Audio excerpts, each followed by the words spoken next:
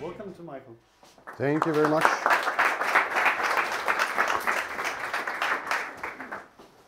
Good morning. My name is, Michael Stausholm, and I'm the founder and CEO of a company called Sprout. And I've been asked to talk this morning about shock. Actually, the first shock was yesterday when my PA told me I had to get up at 5 o'clock this morning to be here at 8 because the train left at 6 o'clock from where I'm living. So that was a little bit shocking.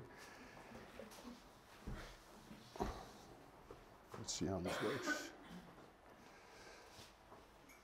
Sprout, and that's perhaps the first shock to some of you who don't know what Sprout is all about. Sprout is actually a pencil that you can plant, which may sound a little bit, weird to say the least. But it's actually, I think, a fantastic idea, a great idea. This is our hero product. This is how we started. It's very simple. It's a normal, ordinary pencil, which has a small capsule at the end. Inside that capsule is seeds and a little bit of peat. So normally you write with your pencil, if anybody is still using a pencil. Most are using tablets these days, unfortunately. But pencils are coming back as a sort of way of slowing things down instead of everything has to be so fast. Smartphones, tablets, computers, everything all the time. So you write with your pencil. Usually when you have the stop left, you throw it out, you leave it somewhere, you forget about it. But what about if you could plant it instead, use it for something entirely different, literally giving the product an entirely new life by planting it, giving it love and light, some water also, preferably, to see herbs or vegetables or flowers grow. That was the idea that a couple of young students from MIT in Boston had some years ago. They had a product design course where they were asked to design a product for the future sustainable office.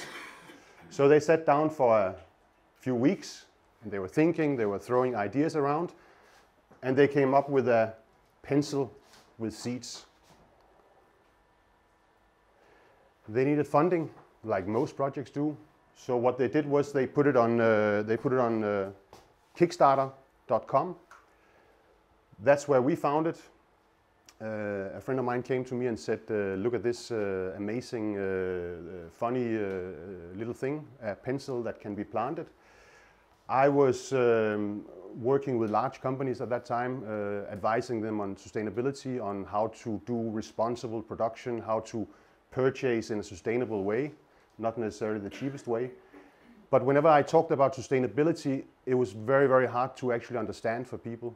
I mean, everybody's talking about sustainability, but what is it? I thought the pencil with seeds inside was a great way of illustrating what sustainability is all about.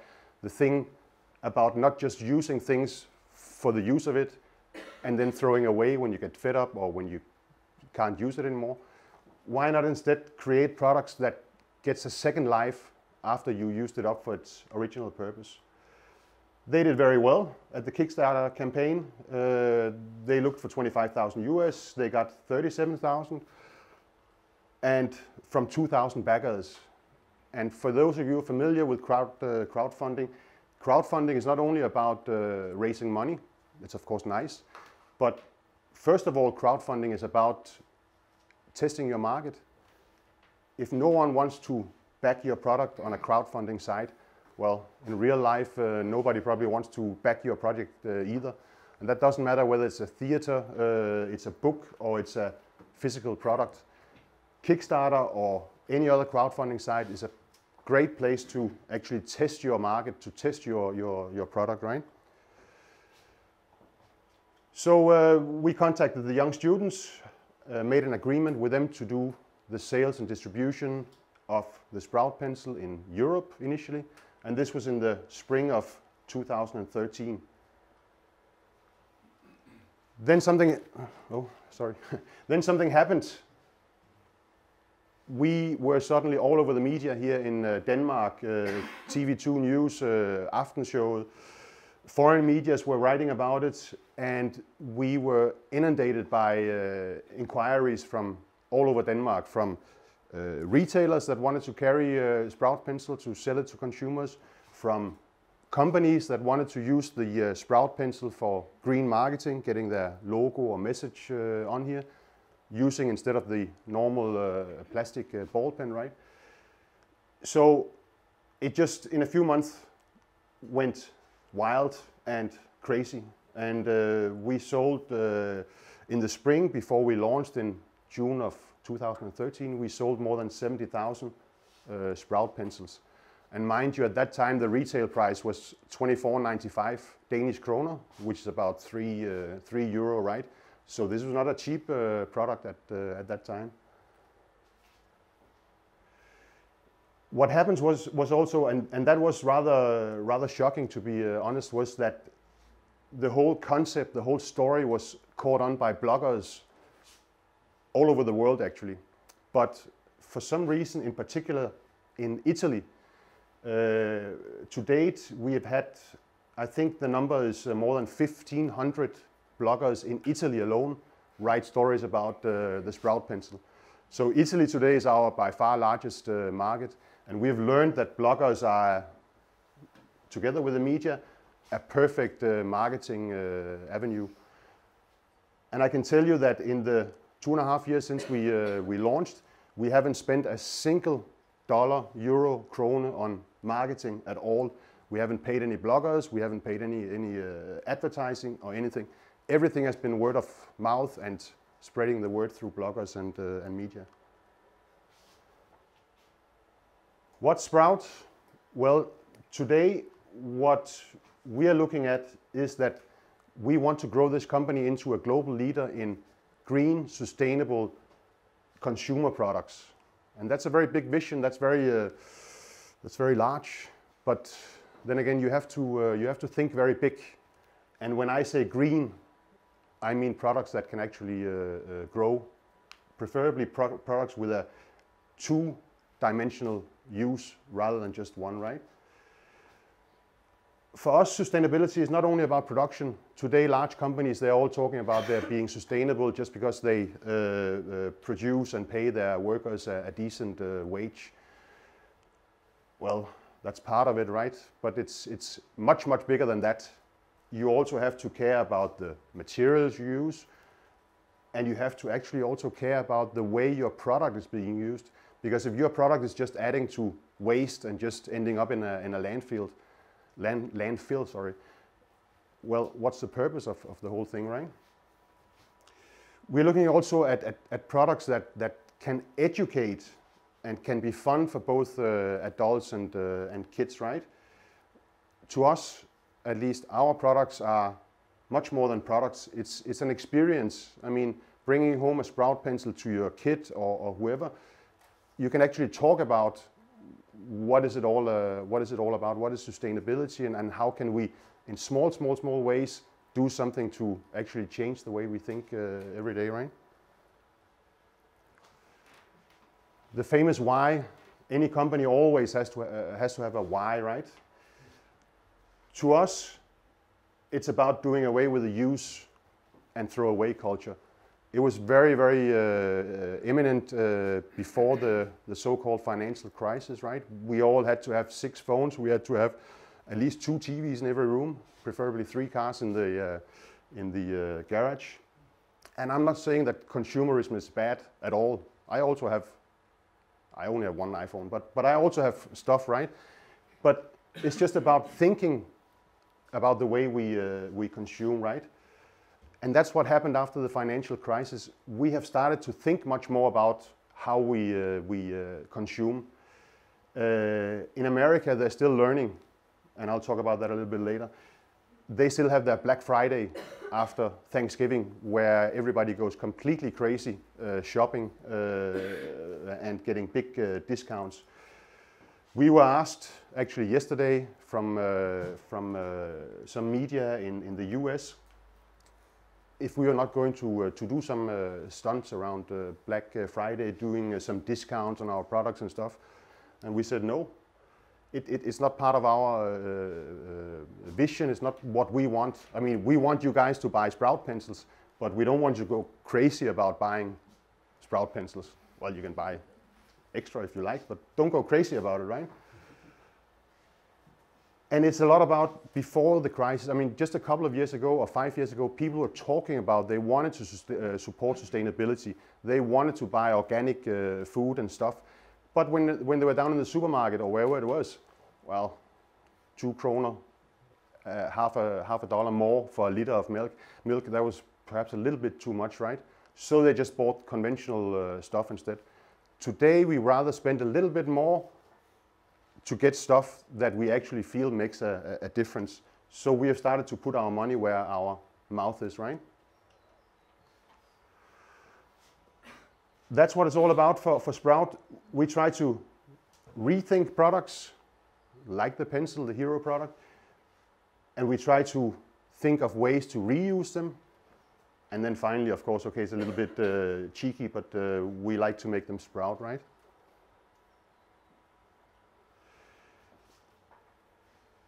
This, very briefly, is in Danish, but it says, "Can pencils and Christmas cards save the world?"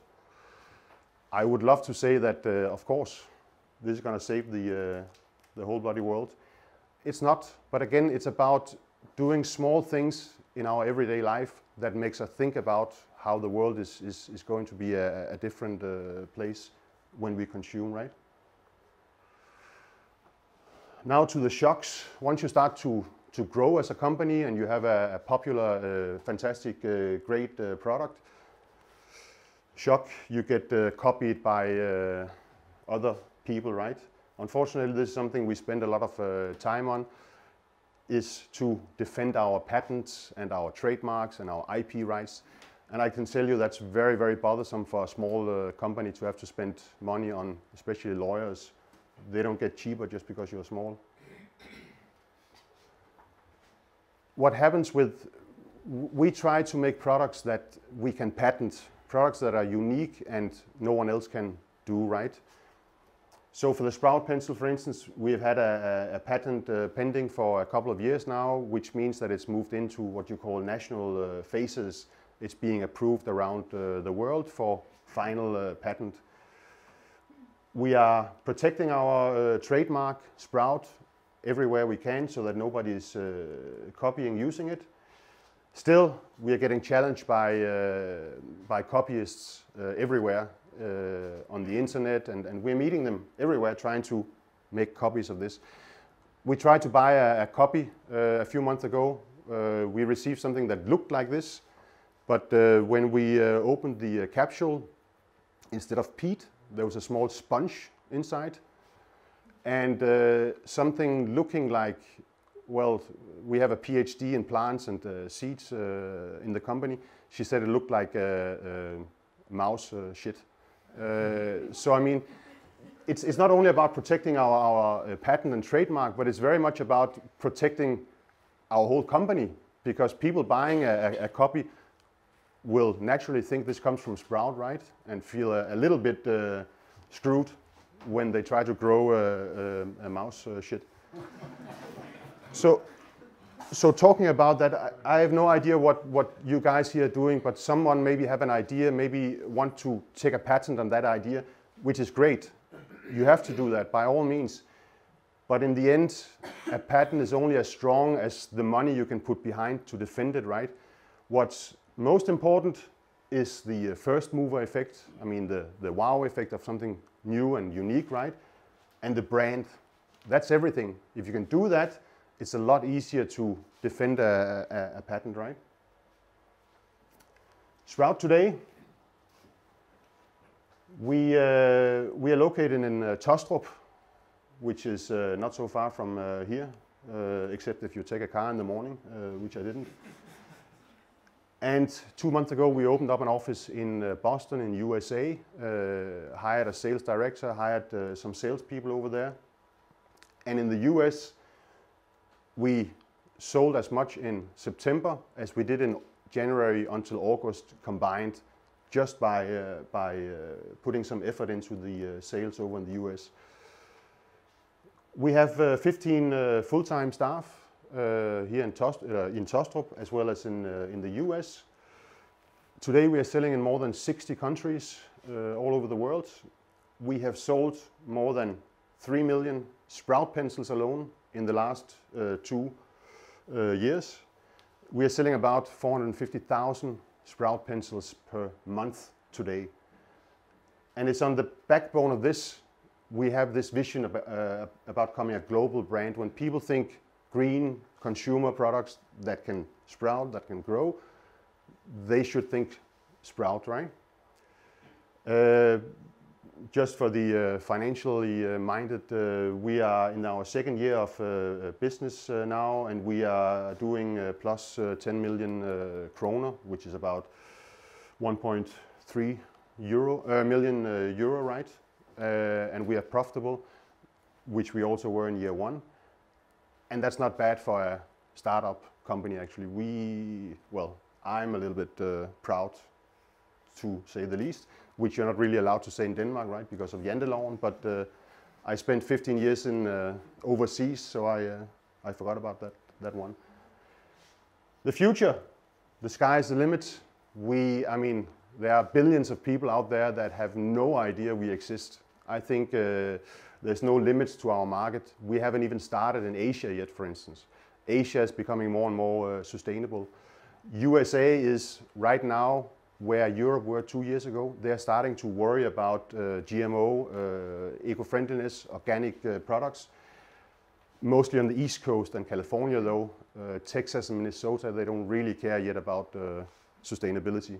They have other issues. What is very important to the future of Sprout is also our product development and the innovation. We have to continue to make products that create a wow effect and that are unique, right? These are some of the products we have introduced recently. The obvious one, the color Sprout pencil, by popular demand from especially kids. We were looking at trying to find we know that most of our customers are urban. Many live in apartments. They maybe don't have access to gardens, or they're not really familiar with planting stuff.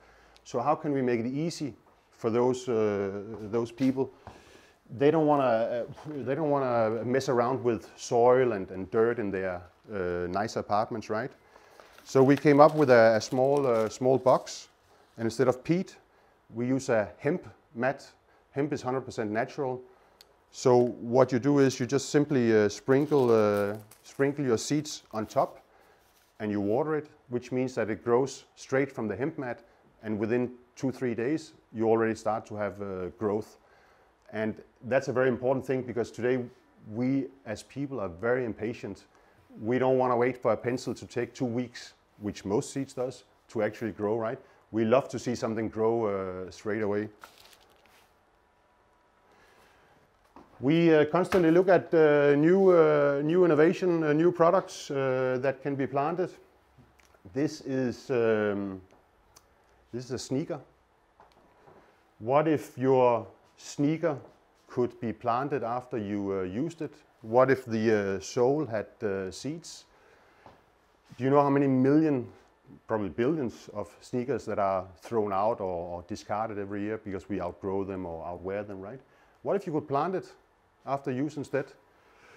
It's something that's being worked on. We haven't quite figured out what happens if you're running in the rain, which it does, right, quite often here in Denmark. Are you going to lose your shoes? Or so it's a work in progress. Another obvious thing is the chopsticks. Thank you.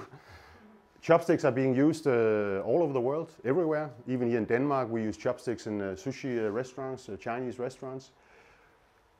Can you imagine how many of those are being thrown out every single day because they are one-time use only, they're not reusable? What if you could take them home after your visit to Sticks and Sushi and plant them instead? Would make a lot of sense.